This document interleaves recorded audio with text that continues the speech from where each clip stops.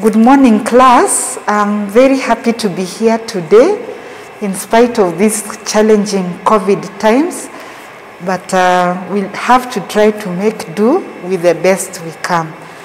So today I am assisted by two people, and I will first start by introducing myself. I'm Professor Faith Okalebo, and I'm being assisted by your colleagues and classmates. I'll allow them to introduce themselves. Good morning, I am Martin Omoha, your classmate.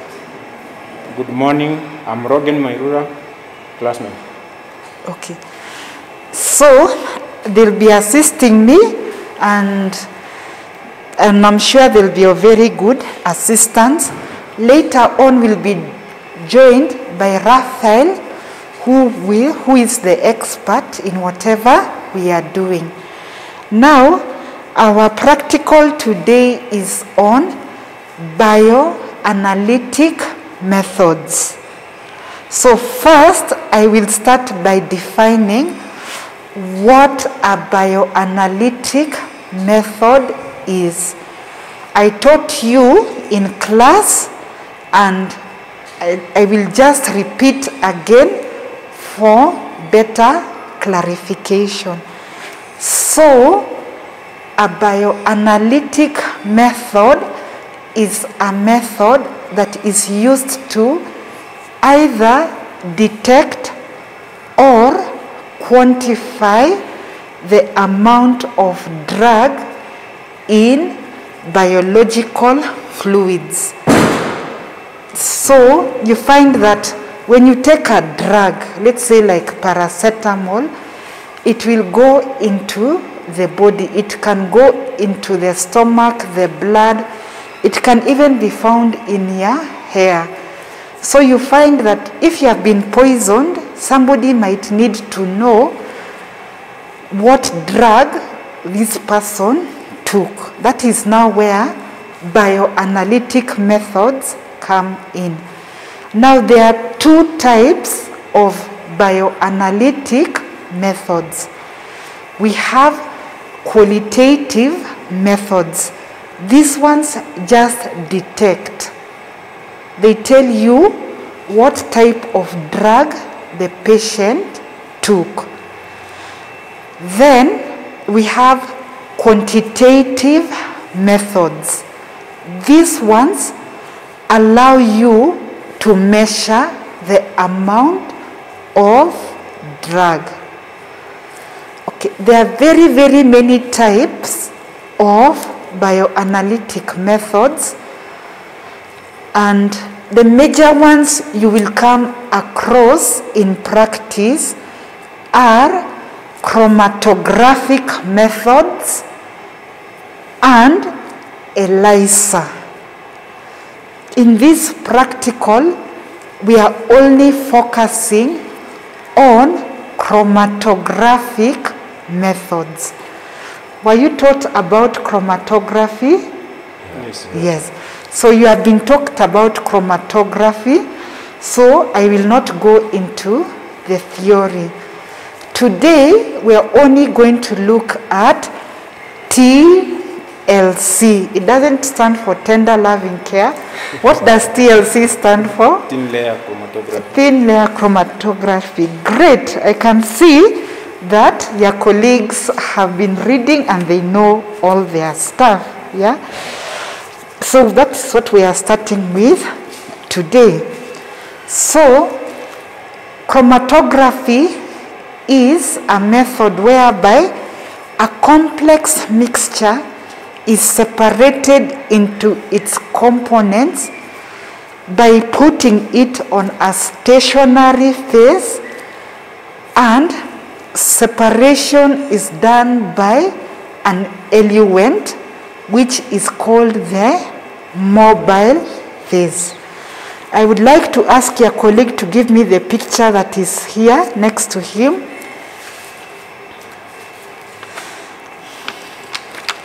I hope you can all see this picture. It's a very beautiful picture.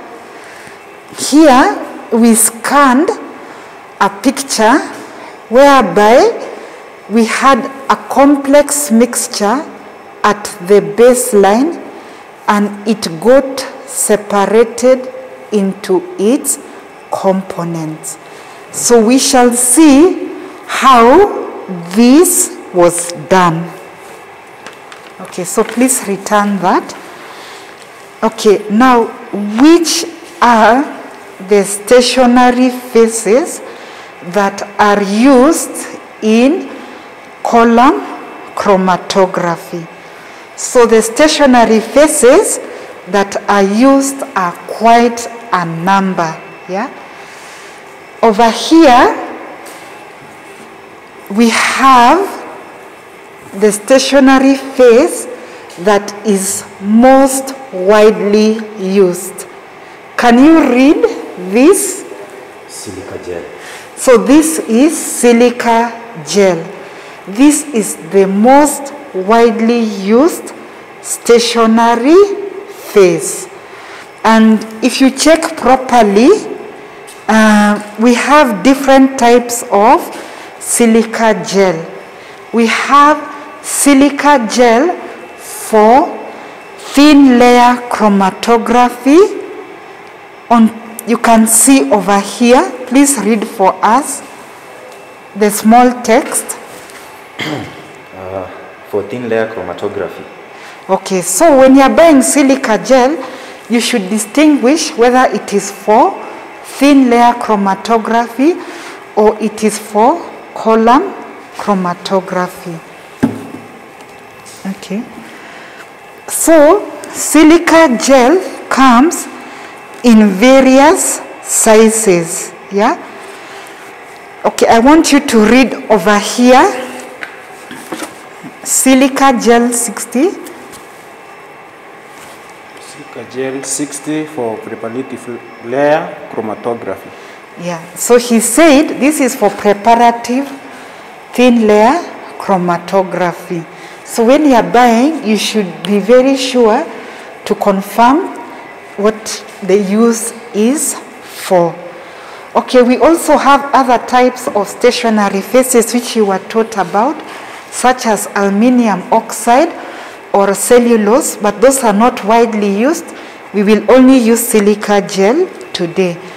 Now, in the first part of our practical, we are going to see how to make a TLC plate. As you can see, this is silica gel. It is actually a powder. Yeah, it is actually a powder. Yeah. So how do we make it appear like a paper where we can spot our materials? So you can have commercially available TLC plates that have already been made for you. Okay, so over here, this is a box. We purchased it. It has about 20 TLC plates that have already been prepared for you. We also have different suppliers. We have quite a number. Now, this is what the commercially available plate looks like. So I'd like to request your classmate to hold the edges and to lift the plate for you. So please turn the plate. So you can see it looks like a paper. It looks like a paper. In fact, you might wonder now, what is this? Yeah, it looks like a paper. But actually you find that the silica gel has been immobilized on the plate. Yeah, and we will see how to make the plate. So please turn it the other side. Can you see this metal surface? So the silica gel was immobilized on a sheet of aluminium. Yeah. So this is called an aluminium backed plate. Yeah. So these are commercially available. Unfortunately, they are very, very expensive. So you can put it down. So when we are using this plate, on this side, please. So when we are using this plate, usually we cut them up. This is a used plate because if you use the whole plate, it is wasteful. You can actually take a scissors and cut it up. I'd request that you bring me the scissors, please.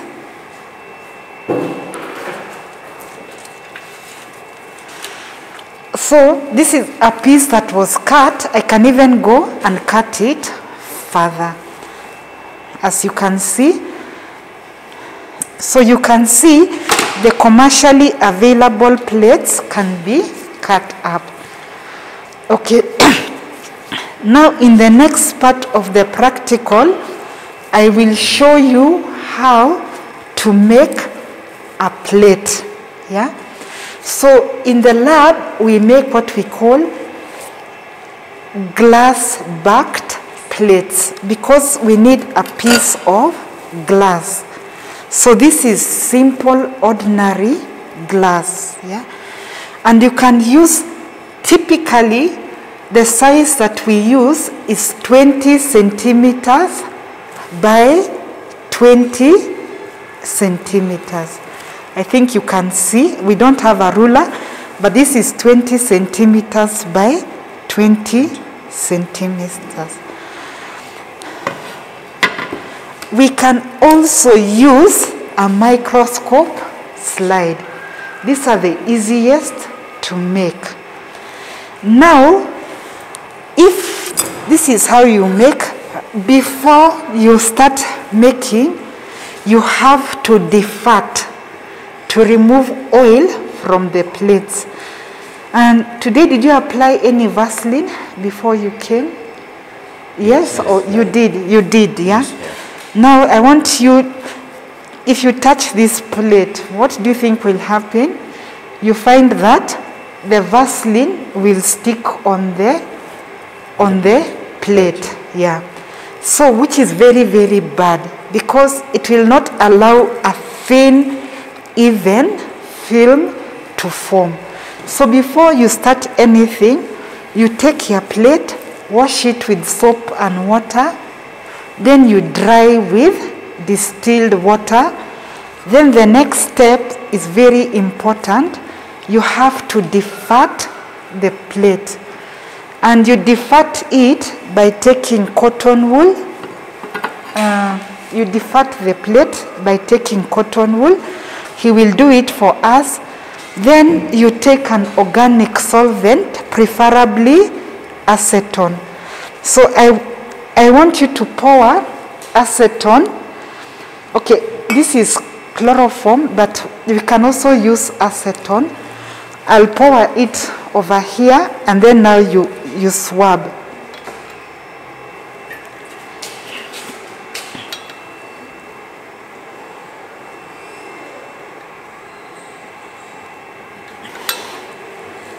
Okay, so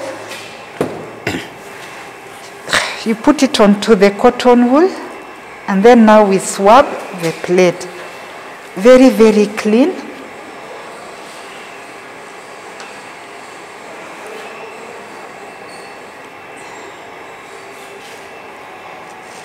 So he's doing a good job. You can see he's swabbing the plate. Can you see it's actually much cleaner? Yeah? Okay, you can, it's better to repeat it many times as possible, but we shall not do so because of time considerations. So basically the first step I said is that you defat the plate by wiping it very nicely with acetone. And you can see now the plate looks cleaner. Okay, we haven't swabbed the other side, but you can see the plate looks cleaner. Now, after you have done that, you take your plates. Usually, you make more than 4 plates at any given time. We have an apparatus. Unfortunately, it is not available with us today. And I would like to invite Raphael to go through the Desaga equipment where we put the plates. So I request Raphael to come here and to tell you about the Desaga equipment. So please come here. Now we're on the preparation of the plates.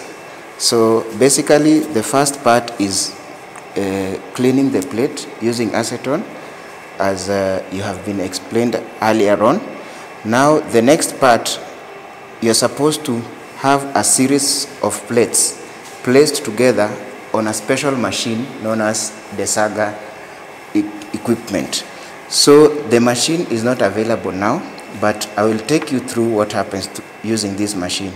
So first of all, you have your 20 by 20 plates. You are supposed to have several. So for this case, I will add another one, which has been cleaned. Okay, so this one is also cleaned. So you make sure you do a good job. So after the drying, the plates are placed in a horizontal manner like this. Okay, and they hold steadfastly on each of these ends. You can hold like this. Hold here.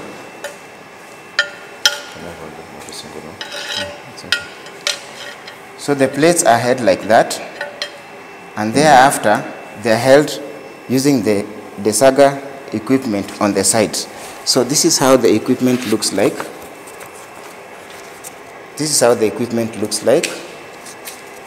So you can see this here. This here is the Desaga spreader, which is right here, which I'm holding. Okay, it has different thickness, and the edges here represent the equipment that hold the plates together. So once the plates are held steadfastly together, the Desaga spreader here has got different kind of thicknesses. We've got 1 millimeter, 0.75 millimeters, 0.5 millimeter, and 0.25. So you shall be explained further the uses of these different kinds of measurements. So before we do anything, once we have fastened our plates, we are supposed to prepare our slurry, and then after the preparation of the slurry, we are supposed to, using this spreader, to put the slurry here and spread all over.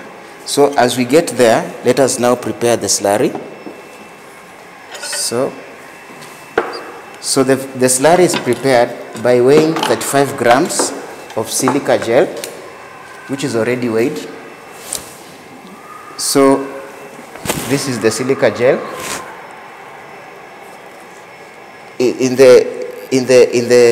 the next few minutes, we shall be explained with what is the significance of this silica gel. So once we weigh 35 grams of silica gel, it is now put into such a glass container. It's called a shaker.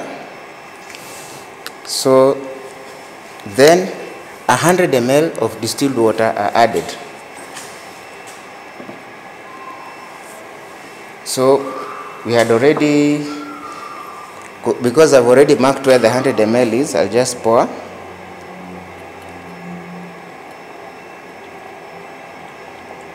So please remember 30 grams. That's 30 grams, then you add 100 ml of distilled water. So after that, you do like that, you cover, and then you're supposed to shake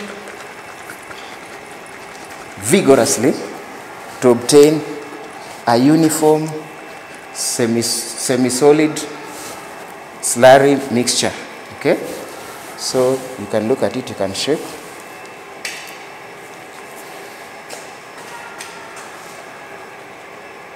Okay. Thereafter, once it is ready, remember we had our 20 by 20 plates together. So for purposes of this demonstration, these two will hold for me here. So we have a place there. Remember, according to the Desaga spreader, remember these edges are fastened, okay? They are fastened and held very well. So now, our spreader is usually placed on one end of the plate, okay?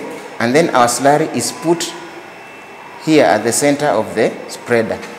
But now, the kind of plates you are making, you'll have to adjust the thickness of the spreader. So if you are making preparative plates, you will use 1.0 mm. So the 1.0 mm is going to be on this side, and this is where you place your slurry in one motion. So once... To emphasize that point, I want him to read what is written over here. Yes. So please read at the bottom. Give him to read. Yes. Read. 1.0 millimeter. Yes. So that is the thickness, the desired thickness of the slurry on the plate here. So before you spread, make sure that you have the desired thickness.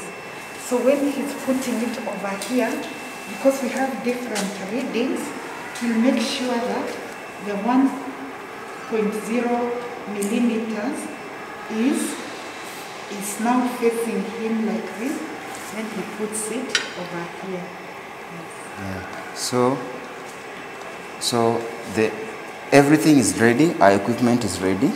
So now we are supposed to, in one motion, open our slurry and pour here. Okay? So very quickly in one motion. I will not pour because of course we have not fastened our equipment.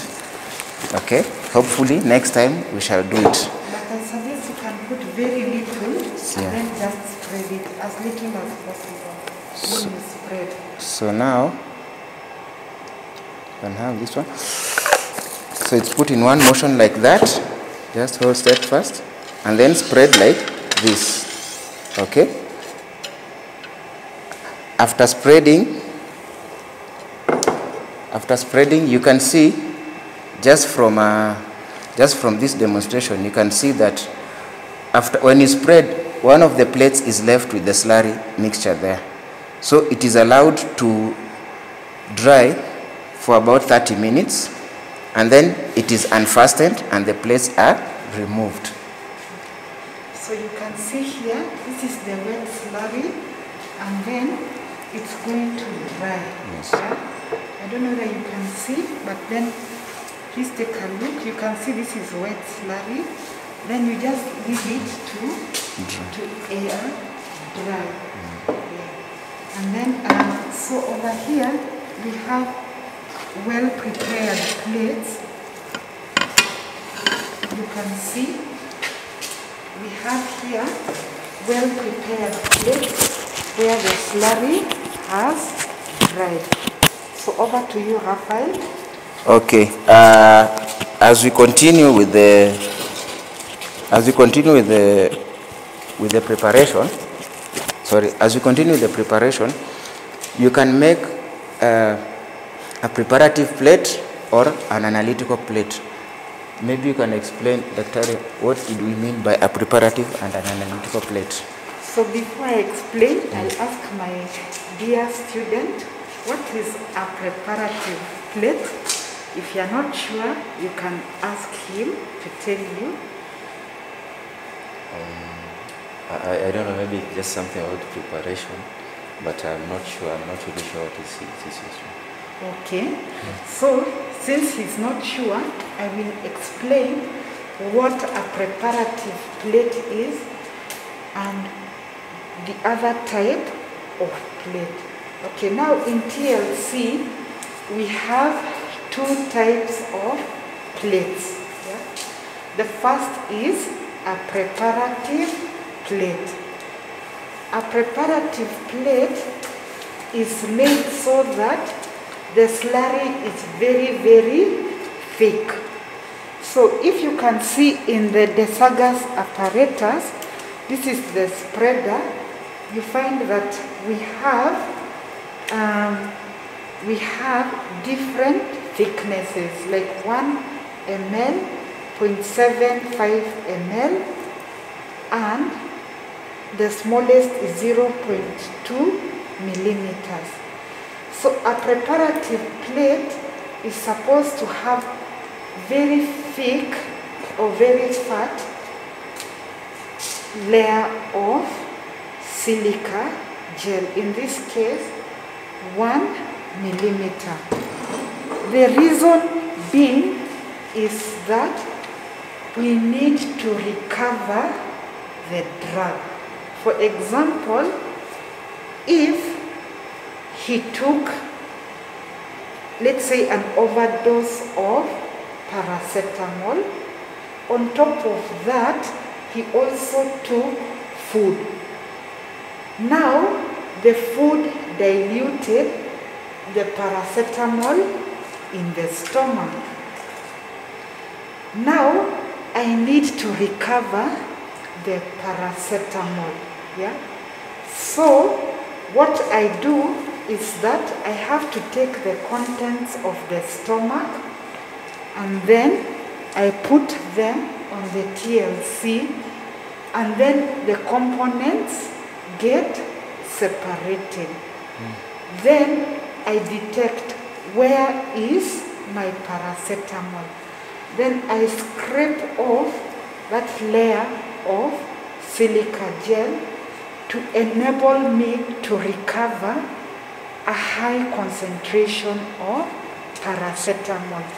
It is called preparative because it allows you to scrape off the part of interest, and then you can recover the drug of interest by putting the silica gel that you have scraped off in some solvent. Now the ordinary type of TLC just has a very, very thin layer, extremely thin, like you can see over here. It is almost like a paper.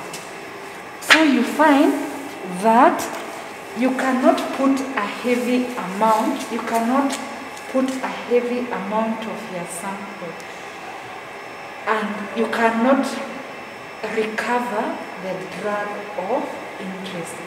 You can only detect it, but it will not allow you to scrape off the silica gel so that you can recover the drug of interest. With preparative, you can load a lot of samples. Yeah? You can really load a lot of samples, and he will show you. Today we are using preparative. You can load a heavy amount, then it will help you now to recover as much drug as possible, the semi-purified drug. So you find preparative is used for semi-purification. But then now ordinary TLC, you can only detect that I suspect paracetamol is here, but you cannot recover or you cannot extract paracetamol from the biological sample. Yeah. Thank you so much. So now you can tell the difference between a preparative and an analytical plate by the thickness. So as we progress, we will show you what happens. So the next stage, after it has dried for after your slurry has dried for 30 minutes, you can see it's already settling down. You can see it settling down. You're supposed to activate it. So it is usually activated at a certain temperature in the oven. So it's activated at around 105 degrees in the oven. So So this is the dried plate. As you can see, after it has dried, it looks like this. You can see it has formed a layer. And then now you just put it in an oven. You have ovens around at 100 degrees centigrade. So the reason for putting it in the oven is that all the water will evaporate and it causes activation. Now it means that now the silica gel can bind very strongly to your sample. So it removes the water. For how long do you put it in the oven? 1 hour. 1 hour. So Mwalukumbi here has given you the answer. It is put in the oven for 1 hour. Yes. Okay. The preparation. Yes. Yeah. Now we can assume that the plate has been activated. Now Mwalukumbi and Raphael will show you how to spot the plate.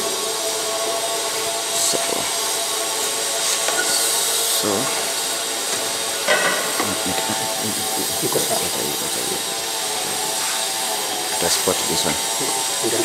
Okay. So Mwalukumbi has already done a preparative plate. So now this plate is ready. So now we need a raw material. Our raw material in this case, you shall use clove oil. So this is clove oil. So for today we are going to find out. We want to use this to spot. So this is a special kind of spotting technique. So there are different kinds of spotting techniques. So this method is called streaking. And then there's another method of spotting. So for the preparative plate, we'll use the streaking method. So let's look for a better plate to spot. Can we get a ruler? Yes. Just get a good one. Where's the ruler? The book. Get another. Leave plate, yeah? And in a preparative plate, you should load as much of the sample as possible. But spotting or streaking, in this case streaking, it's called streaking because we are going to pour a streak across. So when you are spotting, you should not spot from the bottom because we are going to put this plate in the tank, yeah? So we should spot some distance away from the bottom of the plate. Yeah? So you need a ruler. Typically, you should spot at least 2 centimeters from the bottom of the plate. So what you do is that you take your ruler, you put 2 over here at the bottom. I will ask you to hold the ruler, please. Okay, please hold the ruler. Then at the edge, yeah. So you take now a sharp object like a slide.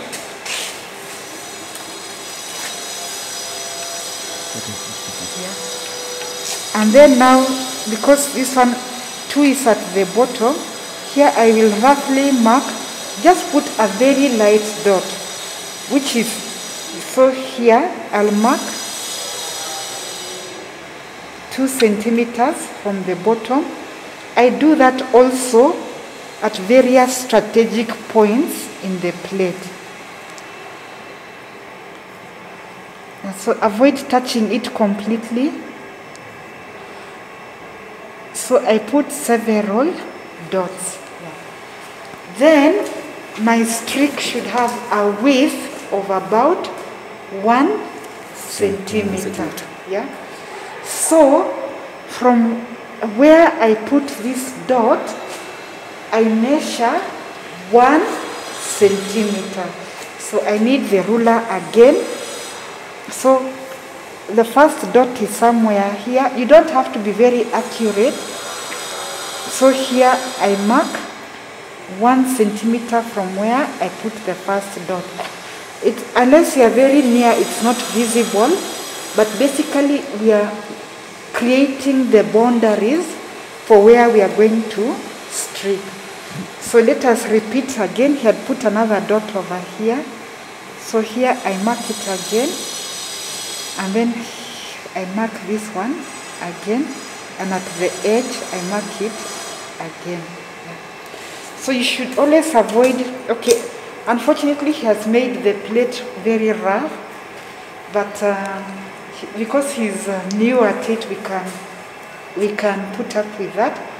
Always avoid touching the plate as far as possible. So what you saw was not really ideal practice, but it was just for demonstration.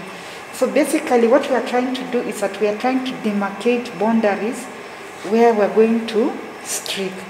Remember, it should be at least, you should leave a space of 2 centimeters from the bottom, and the streak should be 1 centimeter in width. Yeah.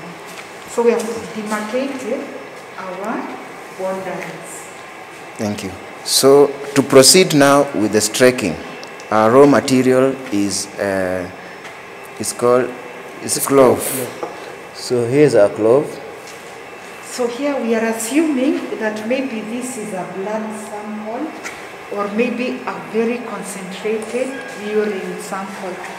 We decided not to use a urine sample, but what we decided here, we are assuming that we are using a urine sample which we have concentrated, and we want to check what drug is in the urine. So you take your sample, then you take a pasture pipette. Ideally, the tip should be as thin as possible to avoid spreading too much material. So I will hold the plate while, or he can hold the plate while Raphael will demonstrate how to streak. So our common rule is that you need to have a very stable base for doing that. So please face this side for me to make it easier. Are you seeing? Yes, I can see. So now the trick is you spot, you drop, but you connect the drops using the pasture pipette to make a streak. So I'll do one part. So I'll go to the demarcated zone.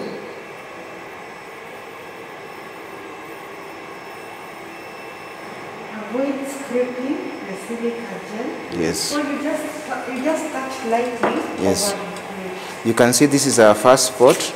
Just show them. You can lift it up. You can see that is a clean spot. Avoid starting also from the edges. So this part is the zone of demarcation. Okay. So you repeat that several times. So I want him to try, isn't it? Yes. Please try. Try and do it. So just press. So make sure. No. Okay. Okay. Okay. You move like that, and then you stop. That's it. So he has tried so much. So now this is this plate. You allow it to dry. You give it some time to dry. So as it is drying, you need to prepare the mobile face where you are going to run this urine sample for this case. Yeah. Okay, now I want to introduce the concept. I want to introduce the concept of a positive control and a negative control.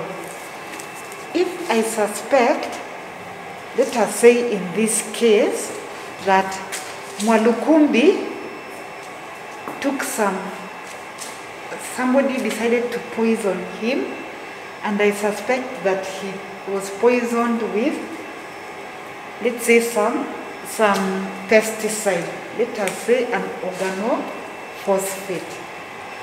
What I do is that I suspect he was poisoned with an organophosphate, or even paracetamol.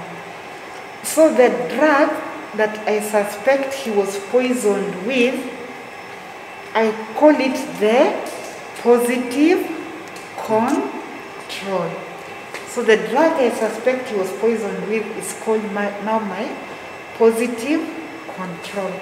So what I do, in addition, let us say that now this streak over here is my concentrated urine sample or the food sample. I take the drug that I suspect he was poisoned with. In this case, it could be an organophosphate. So I take my positive control. The glove is here. No, this is pure eugenol. That's eugenol, yeah. Yeah. So I take, in addition, somewhere in the corner, but it should not be right at the end. You should always leave some space from the edge. About 1 centimeter, I make just a tiny spot. Yeah? So I take now the pure drug and I spot it at the end. Because if I can detect the pure drug in my sample, then it will confirm that he was poisoned with the organophosphate. Yeah. So whenever you're doing bioanalytic work, you need what we call the positive control. And it helps to confirm that that drug was present in your sample. Okay, so now you allow the spot to dry. Yes. Yeah, but now, in the next step, actually we are ready to do the analysis. Now I want to tell you about the chromatographic tank. Yeah. So let me move here. So before you do analysis, usually first thing in the morning, if you know you're going to do analysis, the first thing you have to do is to prepare your chromatographic tank. So we have what we call chromatographic tanks. They come in different sizes. So here we can demonstrate 3. Here we've demonstrated 3. You can see that they vary in size. This is the largest tank. It can hold a plate whose size is 20 by 20 centimeters. So this is very, very large. Then we have various sizes. I've not put the whole range, but you can see this one can hold a smaller plate, and this one is designed to hold a microscope slide. So to do the analysis, you simply put your plate into the tank. First you put your mobile phase, then you put the glass plate, or in this case it could be the aluminum backed plate, into the tank, and then you cover. Okay, I said when you're doing this analysis, you should first prepare the tank. And I said first thing in the morning. Why is that? The reason being is that you have to saturate the tank. What do you understand by the word saturation? Loudly. Lovely. It's the process by which the concentration is at the maximum level. The concentration is at the maximum level. So you must saturate the tank. With what? So you saturate it with the mobile phase. So when you come in the morning, the first thing you do is that make sure the tank is very, very clean. In fact, the night before. Wash the tank and defat it with acetone. I prefer to dry in the oven, although air drying will work. Now when you have your clean tank, the first thing you do is that, now in the morning when you come, is that you take a filter paper. Take a filter paper. The reason being is that the filter paper aids in saturating the air in the tank. Yeah? And then you line the filter paper. You can see over here, we put a filter paper in the tank. So just cut a piece, then you make sure that all the walls are covered. So all we do is that we took the filter paper, cut it up into an appropriate size, and then we made sure that all the walls are covered. So we've done this also to this tank, but at least you have to leave one wall where you can see. Because if you cover everything, you will not be able to see how the solvent is moving. So please take a look at the tank. Yeah. So you can see that all the wall is covered except this wall, which allows us to see what is happening. Then after you have done that, you take your mobile phase. What is a mobile phase? A mobile phase, if you are using silica gel, most of the time you have to use an organic solvent, and they differ in polarity. We have many types of mobile phases. Before even you do the analysis, you have to identify the optimal mobile phase that will cause separation. Sometimes you can put a mobile phase and there is no separation, but that is a lecture for another time. So usually the most common mobile phase that we use is dichloromethane. It is the least toxic and it is not volatile. You can use chloroform, but use of chloroform is discouraged because it can affect the liver. Yeah? You can use chloroform, then you can use what we call diethyl ether, which unfortunately it's very volatile and it can explode, so it's not used much. So if you're working in the lab, avoid smoking because you can cause an explosion. Yeah? We can also use methanol, but methanol is never used again alone because it is highly polar and it moves compounds very, very fast such that you cannot get good separation. Usually if you're using methanol, you mix it with dichloromethane. So when you're saturating the tank, you find that you take now here you put your filter paper. Now you take here your mobile phase. In this case it is chloroform, and usually you measure. Usually for this big tank, I use 20 ml. For the small tank, you use a smaller amount.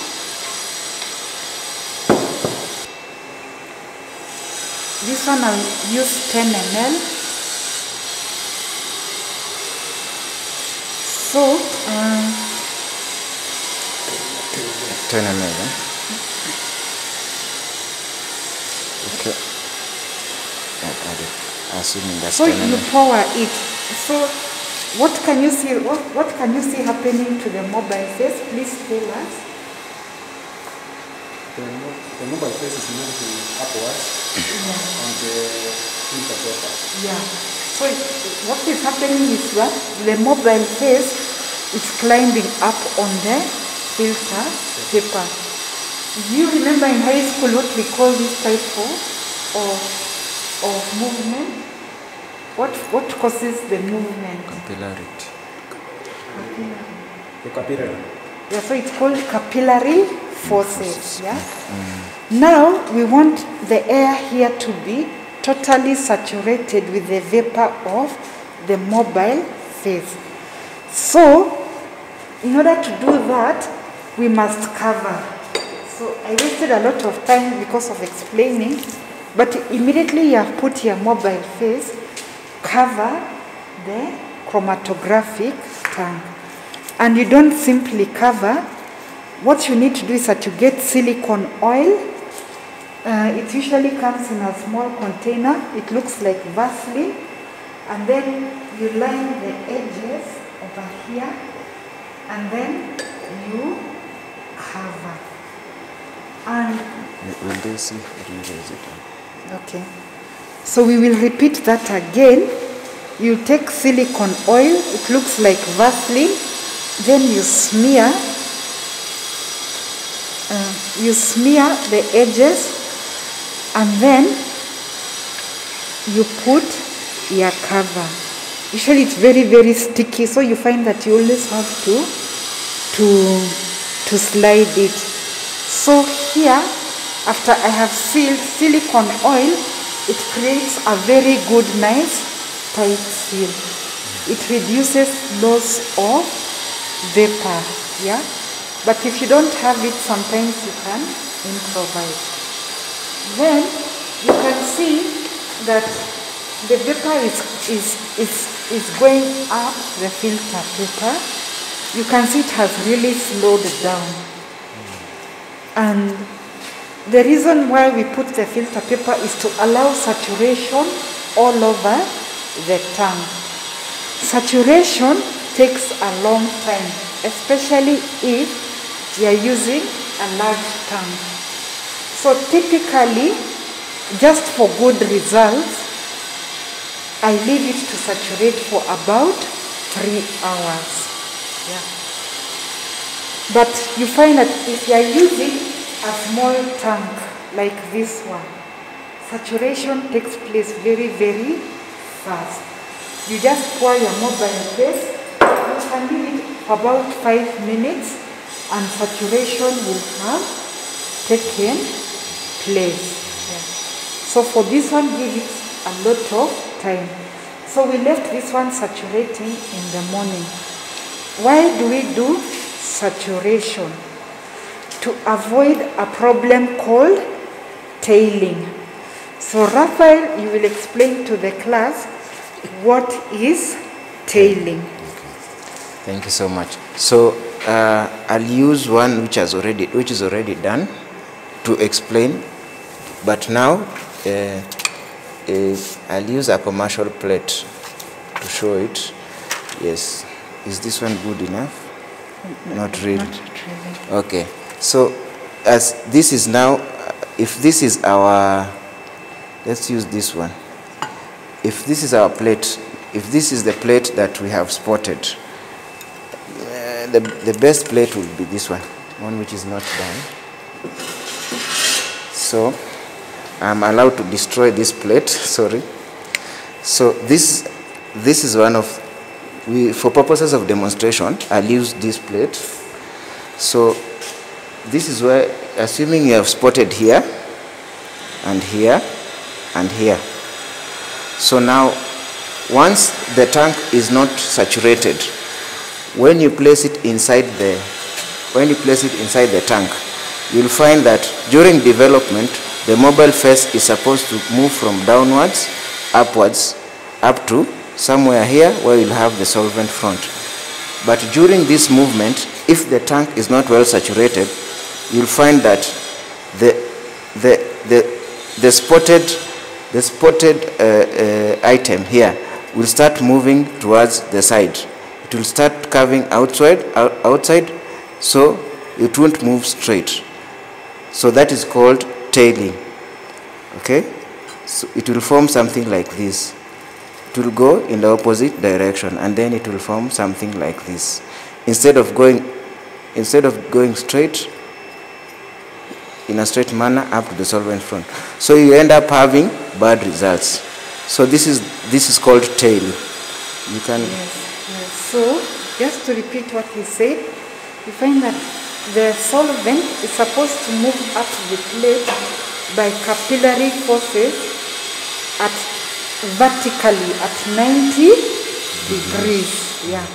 But now if the tank is not well saturated, instead of it moving vertically like this at 90 degrees, now it will move at any angle.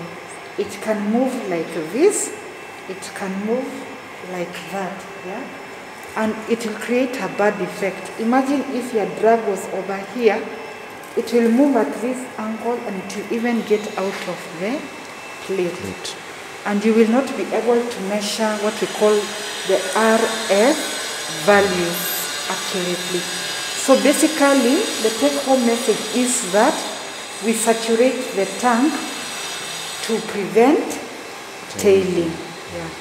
Okay, so now Raphael is going to demonstrate. Now this is our saturated tank. We started saturating these two tanks in the morning. So Raphael is going to demonstrate how to put the tank, the plate, our TLC plate which we have spotted, into the tank. Okay. With the assistance of Mr. Mwalukumbi, bring it. So remember, the tank is usually not moved. So it is, you are supposed to slide it. Okay. So with the assistance of Mr. Mwalukumbi, we are going to use this tank. So you can move slightly ahead. So he will slide this one. Maybe so you just slide the tank, and then you delete like that. And then you put your plate very fast. Yes. Okay. So remember, that is done in one motion. You remove remember it has silicone, so you remove very fast, and then in one motion you put the plate. And remember, before you put the plate inside the tank, you are supposed to measure the solvent front, which we had already marked somewhere. So the solvent front, like in this case, this is already, so the tank is supposed to develop for some time up to a certain level. So this is one of the plates that we have tried to develop. We have already developed it. So the solvent front was here. Okay.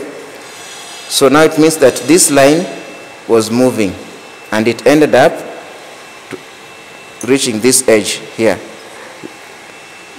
You mark use a very tiny marks. So once it is there, you're supposed to remove. So is it okay if we assume that time is already out? I just want to re-emphasize what a solvent front is. So the solvent front is the maximum distance that you want your mobile phase to move. Yeah, I don't know whether you can see, but if you had noticed that the solvent will start climbing up the plate. So go and see, tell us whether you can see the solvent is moving up. Can you confirm for us? Yeah, I see some movement. Yeah, you can see some movement, yeah? So you can see some movement, yeah? Then as it is moving, it is now taking material. So think of the ocean, yeah?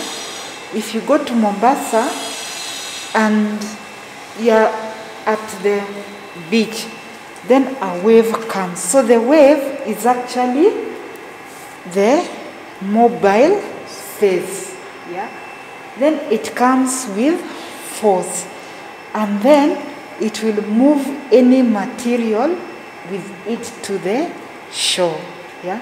So that is the concept of what is happening, yeah?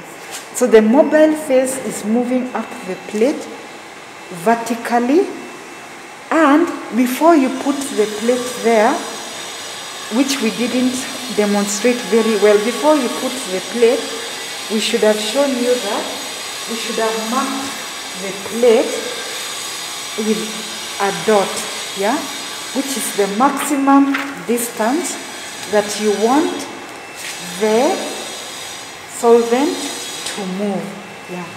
So like in this one over here, you can see there's a line right at the top. Can you see there's a line right at the top? A horizontal line. So that is called the solvent front. After they did this analysis, they drew the line. So the solvent front is the maximum distance you want it to move. Typically, on a 20 by 20 plate, anything above 10 centimeters is acceptable. There's no fixed distance, but the longer the distance, the better. So maybe here you are looking at a distance of 15 centimeters from the bottom. So actually development of the plate is allowing the solvent to move. Yeah. So it takes a long time, especially with these large plates. Initially the movement is very, very fast, but usually even you have to wait for even 2 hours. Yeah. And since we don't have 2 hours, we will stop this plate. It has moved about how long? Can you just tell us about how long it has moved? Still, just 1 centimeter. About? 1 centimeter. 1 centimeter. Because it's preparative. Yeah. It takes time. Yeah, especially a preparative plate takes time. So you can see that we have been talking here for about maybe like 3 minutes and have only moved 1 centimeter. It even gets worse. So you find that once you've left it to develop, you leave it for about 3 hours. So let us assume after it has developed, now Raphael will show us what to do after we have reached now the solvent front. Okay, so now the same way we put is the same way you are supposed to remove the plate. So because you can't wait for 2 hours, we'll just show you how to remove it, okay, and how to dry it so that it can be ready now for the next phase where you are supposed to proceed. So I think now Mr. Molukumbi, you come again.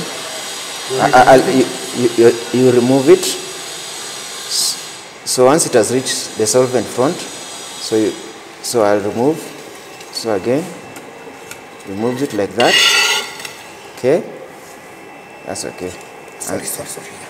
And then it is allowed to dry. You can see even the 1 centimeter it has moved. There is a progressive movement of the sample. You can see it. Can you see it? Yeah, I can see it. This is where it's spotted, but now the sample is moving progressively upwards. So if it would have reached, assuming this is our solvent front where we have marked with this mark here. Yes. So if this is our solvent front, then that means our line is like this. So we allow it to dry. So I see different people doing like this, but it is not advisable. It is advisable that you just allow it to take its time and dry. Thereafter, we had done another sample earlier on, which you already removed. So here it is. So let's use this one. So now this is the same sample. It has developed up to this point. Okay. The same way, this one has developed up to this point. So now we have this area where development has occurred, which Dr. is saying it's about 15 centimeters. Okay. So now she will explain now what we are supposed to do. Okay. Now, now where we spotted, we call it the baseline. So what has happened is that this sample we had very, very many compounds. It had very, very many compounds, yeah. So now, Can you see any compound? Be frank. On the plate, can you see any compound? Yes or no? Yes. You can't see. No, you cannot see. Can you see anything? Yeah, so you cannot see anything. It is white at the Yeah, center. so it's like, for example, if I spot paraffin here, can you see paraffin? No, I can't see. No, you cannot see. Now, the reason I asked that question is I want to introduce a topic known as methods of detection in TLC. Actually, you find that there are compounds here that have been separated, but you cannot see them. So you need to know how to detect the compounds. So we have chemical and spectroscopic methods of detection. So over here we have our UV chamber. I don't know whether it's usually very portable. Yes, it is. I can bring it here. Let's put this one here. So there the other one.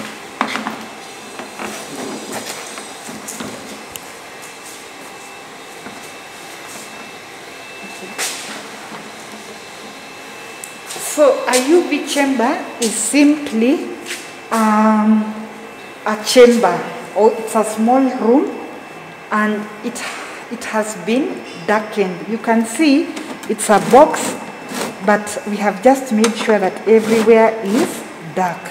Yeah. So this is our UV chamber. So what you do is that you take the plate which you have developed,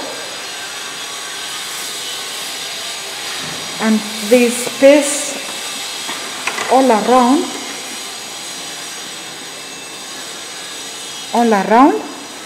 So you put it into the chamber, yeah. And then when you are doing this, it's good to have a pencil. So please give me that pencil there. So that is my pencil.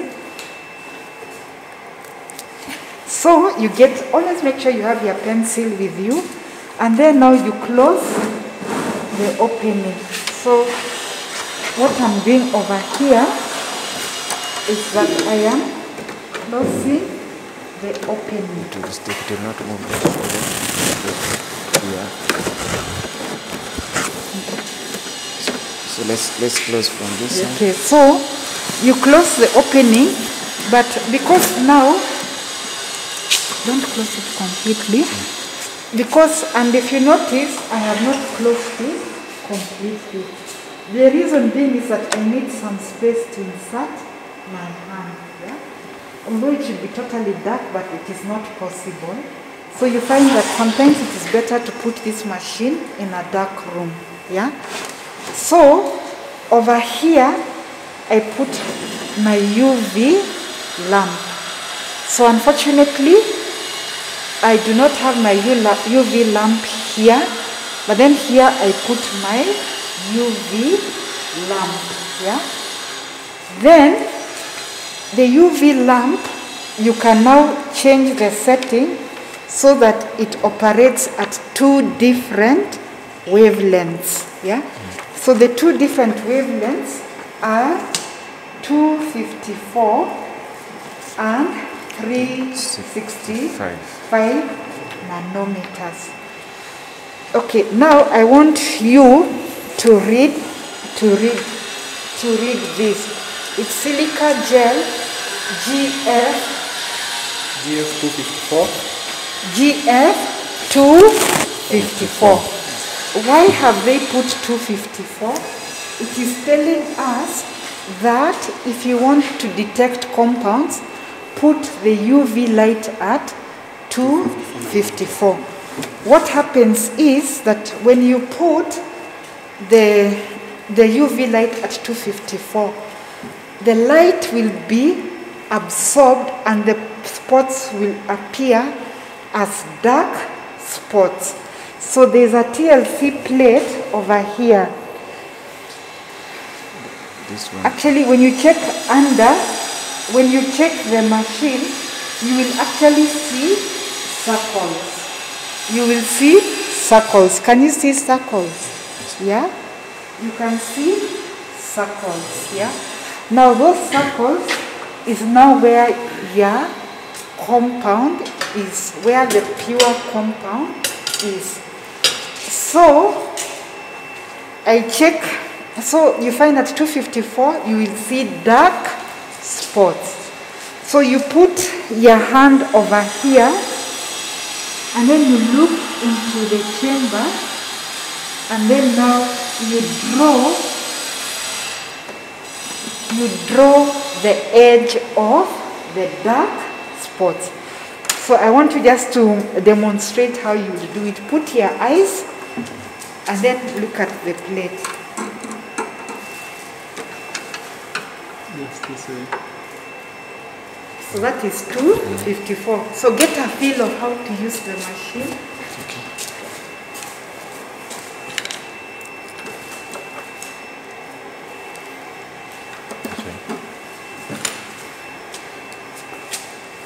Okay. Then you find, unfortunately, this method you might miss some compounds, yeah? But generally it's very, very good. You can detect all the compound. So alternatively, you can put it at 365. You can vary, it can be either 365, 364 or 366. Now, what happens is what we call fluorescence. Have you seen those motorcycle drivers? Yeah? What type of jackets do they wear? Reflector. They wear a reflector jacket. During the day, is it shining? No. It doesn't shine. What happens at night? Shine. It shines, yeah? Now I want you to look at the roads in Nairobi, yeah? If you look at the roads in Nairobi, if you notice at night, what do you see on the lanes? There's some lights. Yeah. I don't know, but during the day you can't see them. You can't see them? So at night they are there, you can see. Okay. So there's a phenomenon known as fluorescence, yeah?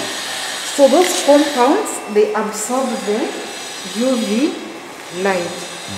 And then they are emitting what we call fluorescent light. And usually the fluorescent light has different colors. Like the ones that worn by the motorcycle drivers, we have orange and we have yellow, yeah? So now at 364, you find that the plate will start emitting fluorescent lights, yeah? So where you're seeing that light, you also put a circle. So over here, you find that the appearance can be something like this, yeah? The appearance can be something like this. Okay, these ones we had sprayed, but you expect to see such a thing. You can see over here I have 3 different spots, meaning that in the initial mixture I had 3 compounds and they have separated. Yeah. So this is what you expect to see under UV light. Great. I hope now you're getting that concept. So the advantage of this method is that you don't destroy your compounds. So this is the best method. You don't destroy your compound. But unfortunately, you may not detect everything. So we have what we call the chemical methods of detection. There are very, very many. Yeah. Now we will go through the most commonly used. The first one is the iodine chamber. Okay, so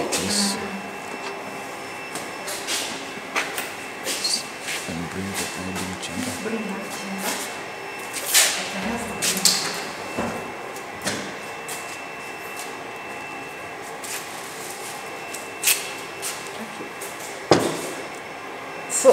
ideally we should be working in a fume hood.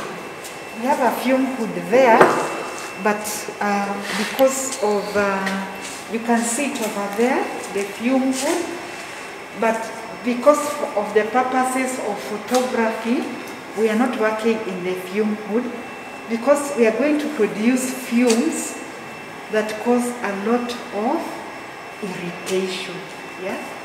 So we should really be working in the fume hood, and I hope you don't get irritated by the fumes. So this is the iodine chamber. It's very, very simple. It is not complicated. So what can you see at the bottom? Can you see anything? Yes. Tell us what you can see. Iodine. It looks like soil, yeah? Yes. So it's brown. It looks...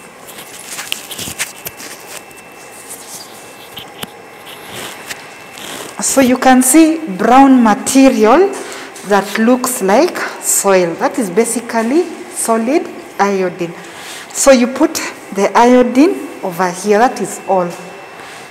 If you want the work to be very good, you just heat your oven at about 100.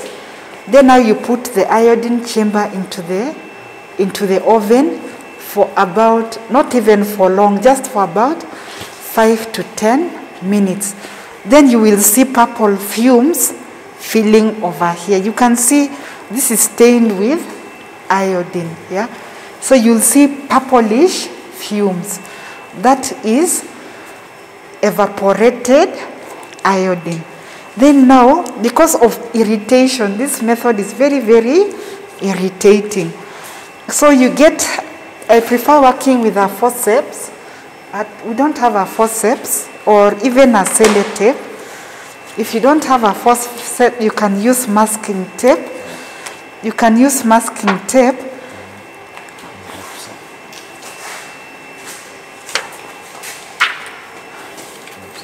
Yeah.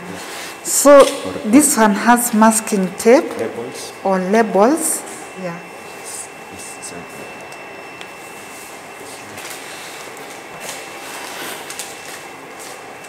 Okay. So you can take labels, but labels are more expensive. Then you attach to the back of the plate. This is to avoid your fingers coming directly in contact with the fumes. Yeah. So what you do is that now you, sorry.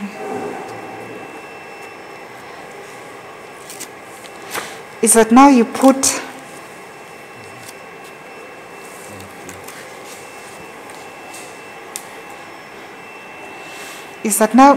because of irritation, you just hold the tip and then now you put your plate into the iodine chamber and you close. Yeah? Yeah. So you put your plate. So I'll just turn it so that you can see that the tape is hanging outside.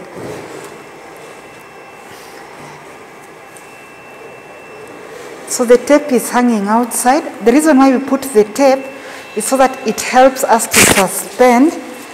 It helps us to suspend the plate in the iodine tank. Okay, here we haven't quite, the iodine is not well saturated, so you leave it for long, but I don't know whether you're able to see this one. Can you see dark spots? Yes. Yeah? Can you see dark spots? Many, many dots, yeah, and dark spots. Some of the spots are brown, some are yellow, and some are green. So what happens is, if a compound has a double bond, it will absorb iodine and it will make the compound turn color. Yeah. So now you find that these spots are the different chemical components that were in the mixture. I don't know that the audience will be able to see. Then you get a pencil and then now you draw the spot. Yeah. So iodine is used to detect compounds that have a double bond. Yeah. You can see it's a simple, easy method to use. So the other one that we can have, the other method for detection, so when we are sure that this is ready and done, yeah, you can even see some darkening of the spots. Yeah, you can even see what has happened. Yeah, so iodine creates brown, yellow, or greenish spots. Yeah, then you put a circle around the spot. So please go with the iodine. Okay. The other method for detection is called a universal detector, because you find like the problem with fluorescence is that not all compounds will fluoresce. So the universal detector is, Mwalukumbi tell us, is 1% vanillin in coke sulfuric acid. So let me repeat what he said. The other detection reagent is 1% vanillin in sulfuric acid. It is here. Yeah. Now, here you have to be extremely cautious. I'll repeat again. Be cautious. Sulfuric acid can burn. If I want to finish you, I can finish you with sulfuric acid. If you have to use this reagent, you have to be relaxed and in the fume hood. Yeah? Don't expose yourself unnecessarily. Avoid spillage, because you can burn yourself. So when you're working, anytime you're working with sulfuric acid, be cautious. Yeah, it's better to be paranoid than to be sorry. Yeah. So usually, for the sake of this practical, we are not going to use it because we don't want to cause havoc. Yeah. So you put it in the spray gun. So a spray gun, this is actually a modified apparatus. You can see, yeah, it's a modified apparatus that can allow you to spray a chemical onto the TLC plate, yeah. But I'm a bit reluctant to use. He seems to be. I just want to pour it there so that. Can we just pour a tap water? Because I don't want to. Yeah, somebody's child, so I don't want to create havoc. So we'll just demonstrate with distilled water. All flask. Then this allows you to create a spray. So we can assume here we have our vanillin with sulfuric acid. Then now you put this device will enable us to create a nice spray. So you can imagine if we had vanillin sulfuric acid. So now you take your plate. Sorry, you take your plate and then you put it against. Let's get this one. It's supposed to somewhere.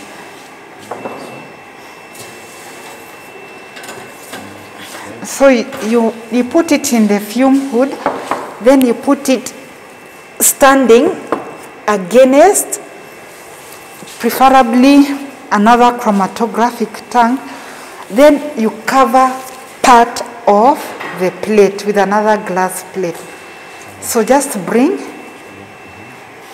Okay. I will cover a small section, not all of it, yeah? Because you find I don't want to spray everywhere, especially if I'm doing preparative chromatography. Because the problem with sulfuric acid, it is destructive. It causes destruction. Yeah. So I cover most of the plate, yeah, with another plate. This one you only do it when you're doing preparative TLC. So you can see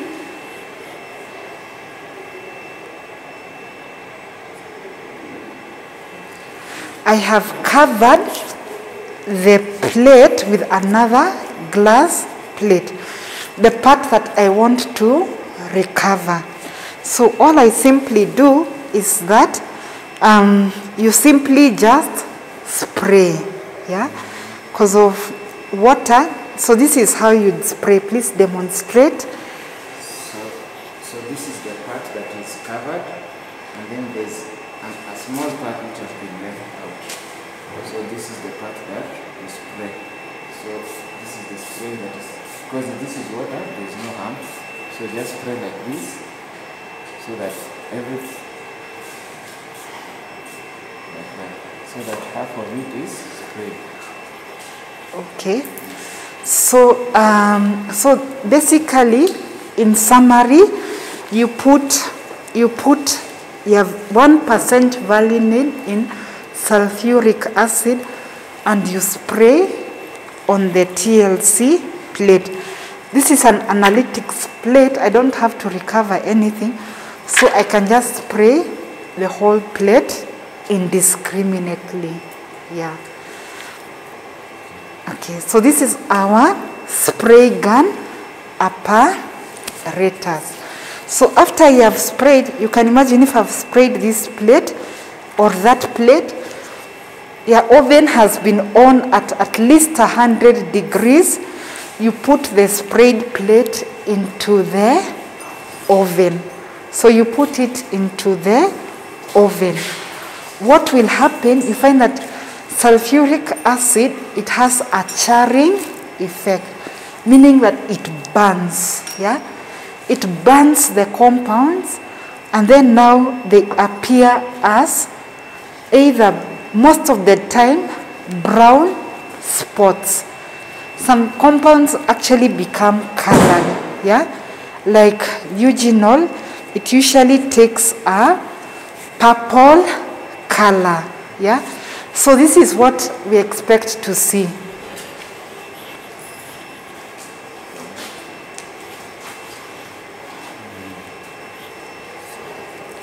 Yeah? So once you've sprayed, you expect this one to turn to be purplish. Then this is the place which is circled, and this also is circled, and this is a sample of a drug which already developed. So maybe Prof, you can explain what's happening here. Okay, so but we didn't explain the scraping off. yeah, okay, let's explain. Okay, now, okay, over here, in this particular instance, this E stands for eugenol, which is our positive control, yeah? And then C over here, okay, then, so here we have C, and this is clove oil, yeah? And then S here is our sample. This was actually an analytic plate. This was an analytic plate, yeah? Now, you find these 3 dots. If you notice, they are at the same level. They are at the same level. They moved the same distance, yeah? They moved the same distance.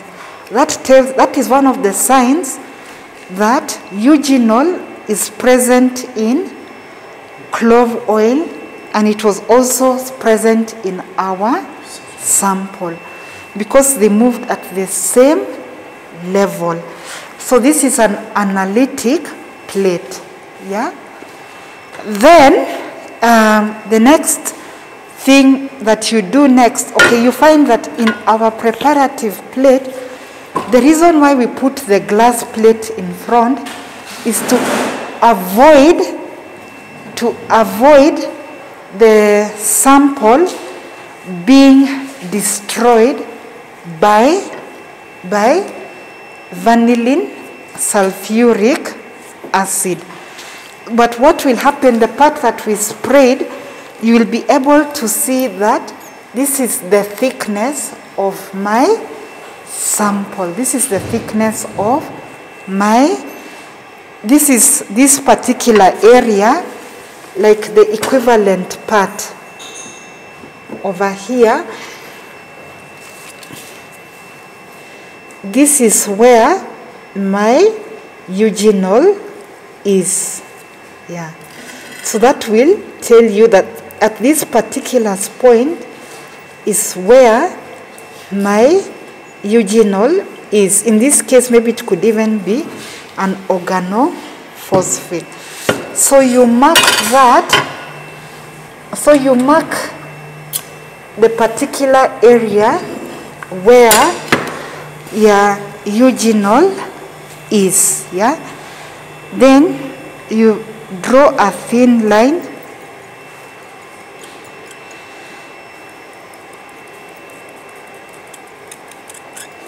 Now I want to recover eugenol from my sample. I know that eugenol is located somewhere over here. Yeah. So you get a spatula. Do you have a beaker? Yeah. So you get a spatula. Okay. Or you can even get a petri dish. Then, this is you only do this for preparative column chromatography.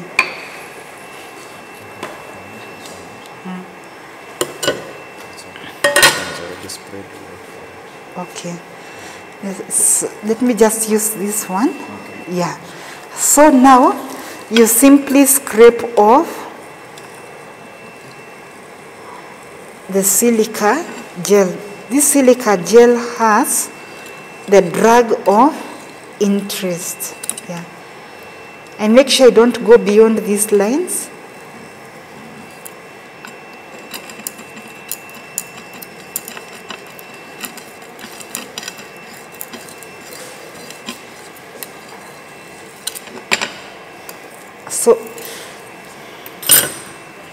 So this is actually recovered silica gel, and if I want now to get the drag of interest, I take methanol.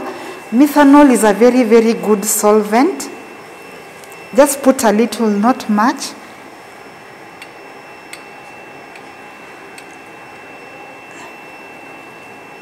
And put it on the powder. Okay. So the drug which I'm interested in will get dissolved in the methanol.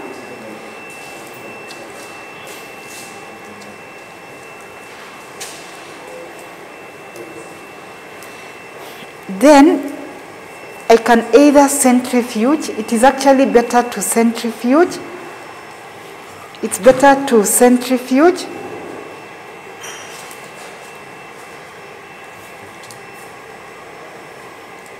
But if you can't centrifuge, you can actually filter out. So here we are going to filter.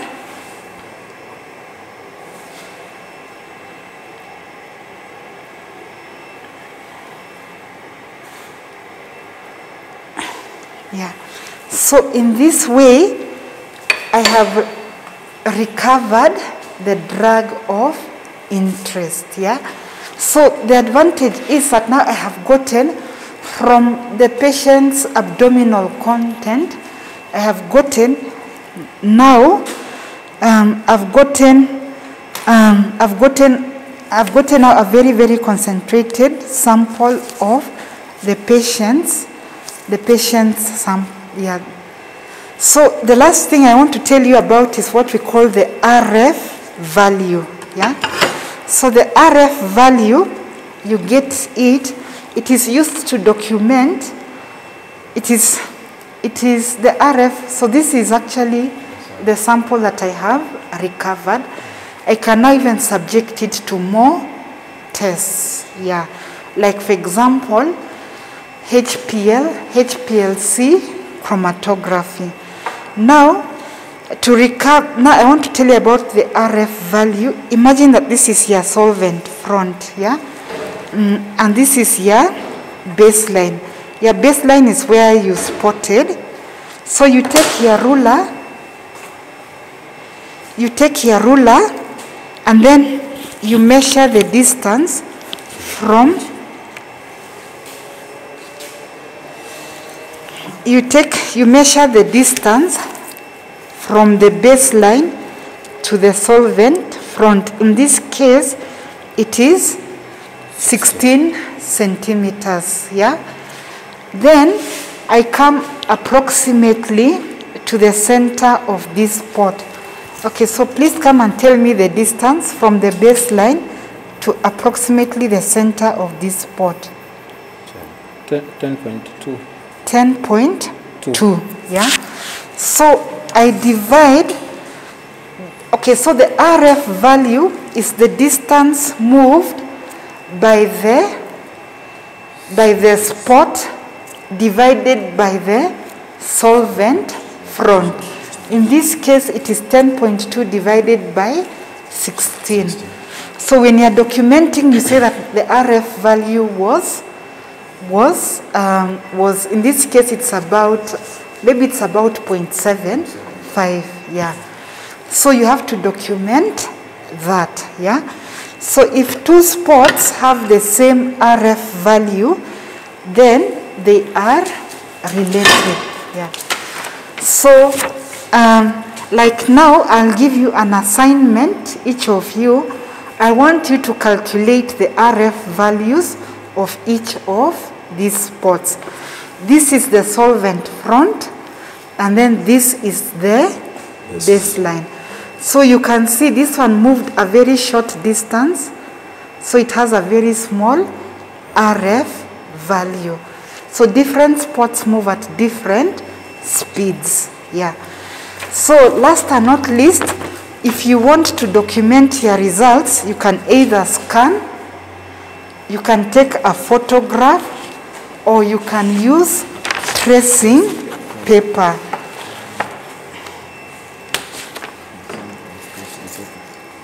So like here, this is a tracing paper. You put your tracing paper over the plate, and then now you trace the findings. And this is how you have a permanent record. This ones we took a scanned copy of what we had visualized, and this is a tracing. So with that, we have come to the end of our practical, yeah. And are there any questions? Maybe I'll just ask one thing. Yes. How do you determine the solvent front to choose for each individual sample that you'll be analyzing? The solvent front, you don't have that one.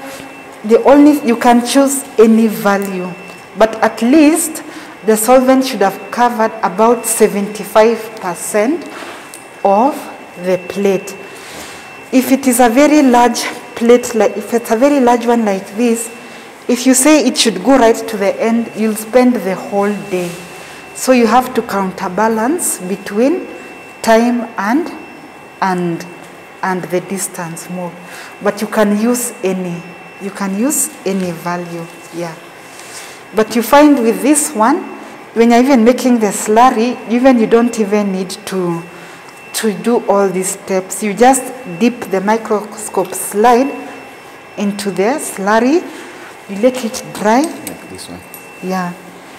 So like when I'm making this one, this is called a microscope. This one, I can even let it move right to the end. Yeah.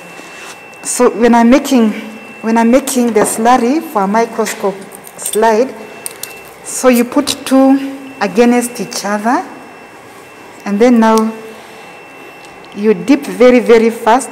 Usually the slurry, you make it in methanol or chloroform, and then now you remove them from each other. This one was in water, so the binding wasn't very good, and then now you allow it to dry. You find it dries very, very fast, even you don't activate, and then you find that this one, it will develop even within 5 minutes. Yeah. So that one, this one, when I'm using a microscope slide, I just allow it, even I can allow it to go until here. Yeah. So there's no fixed rule, but at least let it move at least 75% of the plate. One thing I forgot to mention is that for some drugs, we have highly selective detection reagents. Like if you're suspecting the patient has taken morphine, we have a detection reagent for morphine. If you're suspecting the patient has taken organophosphates, we use alcoholic silver nitrate. Yeah. So we find for some drugs we have specific detection reagents. Now, thank you for your question. Do you have any other question? So far, so good enough. You don't have any question? So I think with those few remarks, I wish to thank all my assistants, and we have come to the end of the practical. Thank you.